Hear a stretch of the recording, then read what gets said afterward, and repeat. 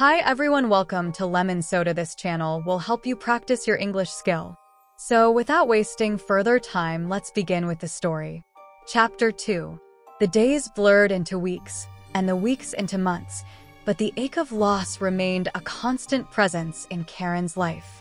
His mother's absence loomed large, casting a shadow over everything he did. And as the months passed, he couldn't help but notice the gradual transformation that was taking place within his father. Once a pillar of strength, Karen's father had become a mere shell of his former self. His once bright eyes were now clouded with sorrow, and his laughter had been replaced by a heavy silence that hung over their home like a shroud. He moved through the world with a weariness that seemed to weigh him down, his shoulders slumped with the weight of his grief.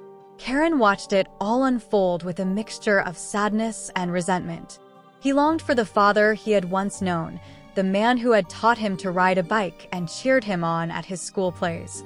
But that man seemed to have disappeared, replaced by this hollow shell who barely seemed to notice his son's presence.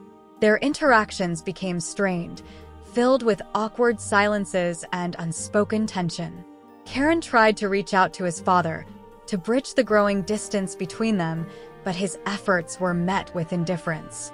It was as if his father had built a wall around himself, shutting out the world and retreating into his own private hell.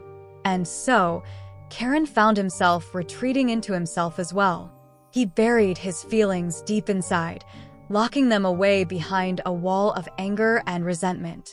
He couldn't understand why his father had shut him out, why he seemed to care more about drowning his sorrows in alcohol than he did about being a father to his son.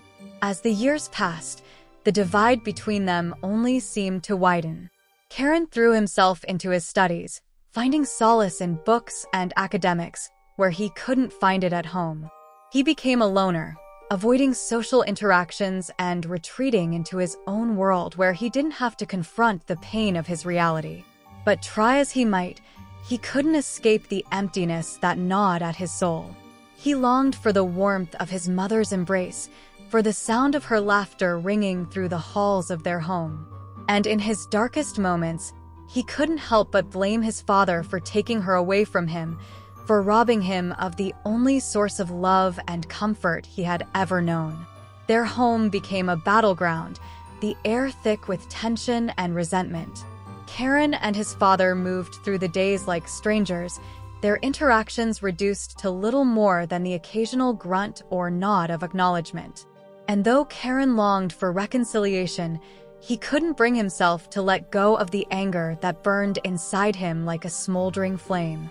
But amidst the darkness, a glimmer of light remained. Karen's mother's memory was a guiding beacon in the storm, reminding him that even in the darkest of times, there was still hope.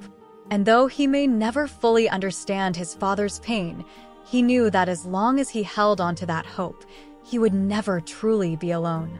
If you enjoyed learning from the story, then like, share, and subscribe. Also tell me your reaction on the story in the comment section down below.